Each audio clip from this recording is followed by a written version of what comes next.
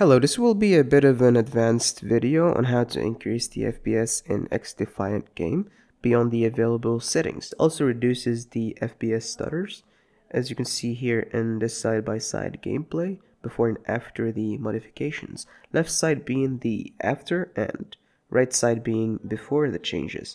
The average and 1% lows, by the way, here are not running properly, so ignore those and just pay attention to the live FPS counter in front of the D3D11. How to do these changes, we go to our desktop here, then we open this PC.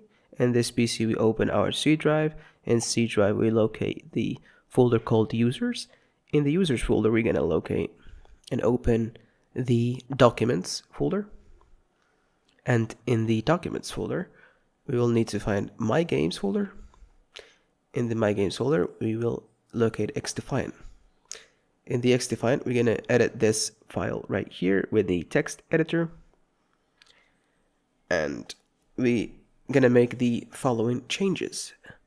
These changes I will be making gave me the best results, but feel free to play around with these settings until you find the ones that work best for you. But here are the ones that I recommend changing and give a lot of FPS advantage. So the fog, we'll set it to 0. Bloom also false, like I did before. And I'll scroll a bit down.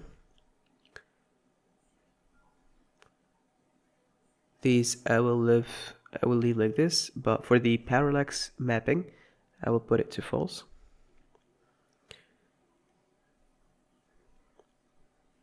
Reflections to 0. Scroll a bit down until I find the shadow distance. I'll set it to 200. Some of these settings can be changed in the in-game settings, but a bunch of them can only be changed from here. Like the sharpening, we don't need to change it here.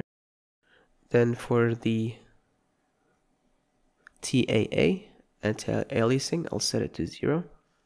If you encounter a lot of jagged edges, you can set it higher if you want, but it consumes video memory. So now for this one I'll set it to false, and this should be it. Once we're done, we save our file, we close it, and then we launch our game.